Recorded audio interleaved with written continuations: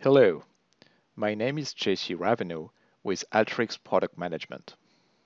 In this short video, we're going to review the new Publish to Tableau Server tool released with Alteryx 10.1.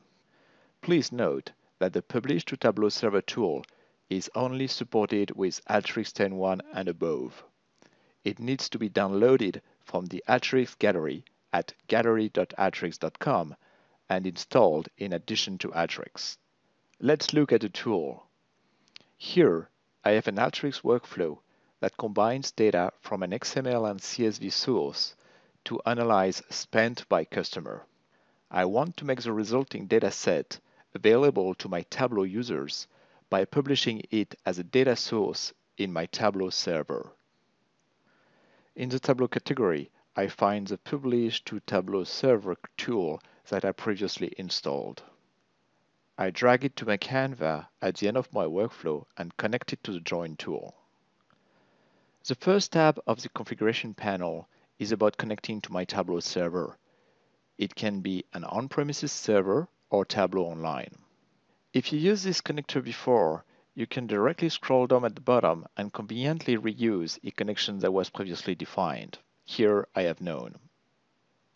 When creating a new connection, it's easy to copy and use the URL obtained from your web browser.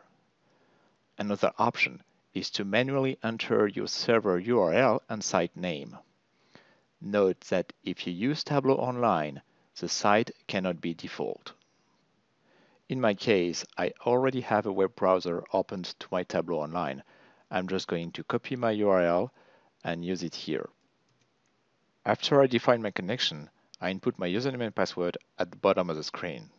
In the Output tab, we configure the data source as you want it to appear on your Tableau server. You can manually enter the project name if you know it, or ask Alteryx to fetch the list of projects from your server by selecting this option. Run the workflow. Nothing will get published to Tableau server at this time. Okay, we now have the list of projects from our Tableau server and can select the one of interest. Don't forget to uncheck this box, otherwise Alteryx won't publish the data source the next time you run it. Let's give a name to our data source. And now, let's run the workflow. Okay, my Alteryx workflow has completed. Let's check if our data source is there in Tableau Online.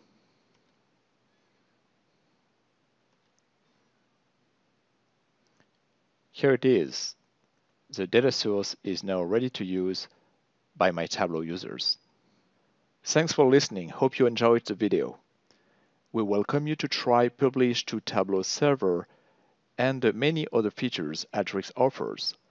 Please visit us at alteryx.com/trial to download and experience how to blend and deliver analytics faster.